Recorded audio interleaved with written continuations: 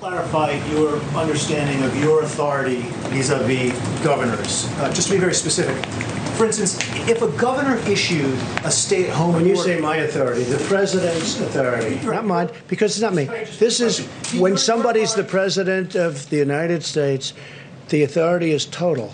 And that's the way it's got to be. Total. Your authority is total. It's total. It's total. And the governors know that. So if the governors know that. Now you have a couple of bands of excuse me. You have a couple. Could you rescind that order?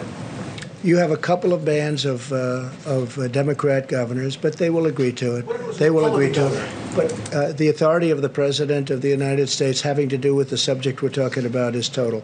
So he's saying that he can essentially just tell governors what to do and that he has the ultimate authority as president?